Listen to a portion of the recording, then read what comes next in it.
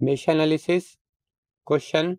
Using mesh analysis, find loop currents. Here for this circuit, we have to find this current I1 and this current I2 by using mesh analysis. These are the loop currents. So let's solve this circuit. Solution. First of all, according to the direction of this current I1, here this will be positive, this will be negative, this will be positive here, positive, negative, positive, negative.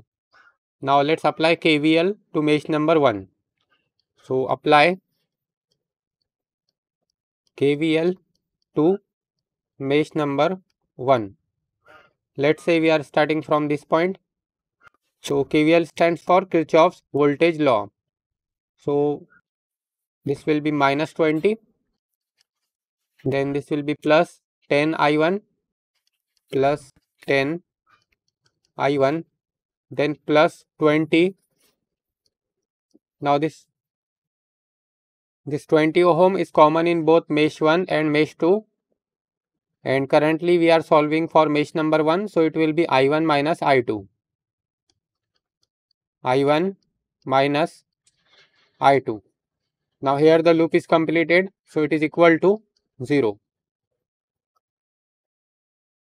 So this will be minus 20, then plus 10 I1 plus 20 I1 minus 20 I2 is equal to 0. Now this will be 10 plus 20, so it is 30 I1, then minus 20 I2, it is equal to, if we take this minus 20 on right side, so it will be plus 20.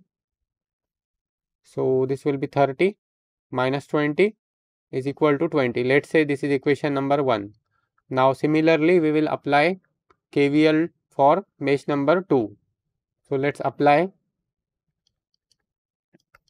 KVL to mesh number 2. Now this is mesh number 2. Let's say we are starting from this point. So it will be plus 20. So 20 in bracket. This 20 ohm is common in both mesh 2 and mesh 1.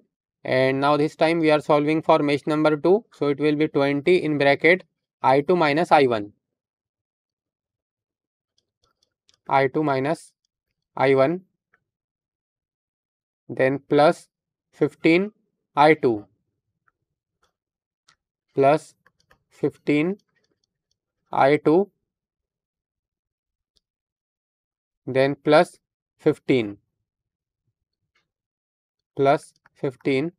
Now here the loop is completed, so it is equal to 0. Now if we simplify this, so it will be 20 I2 minus 20 I1 plus 15 I2. Now if we take this 15 on right side, so it will be minus 15, and here this will be minus 20 I1, and this will be 20 plus 15, so it will be 35. So plus 35 I2, it is equal to minus 15. Let's say this is equation number 2. Now we got two equations, equation number 1 and equation number 2. So solving equation 1 and 2, we get the value of I1 and I2, which are the loop currents. So let's solve this in calculator directly. So mod 5, then 1. So from equation number 1, this will be 30, then minus 20, 20. From equation number 2, here this will be minus 20, then 35, then minus 15.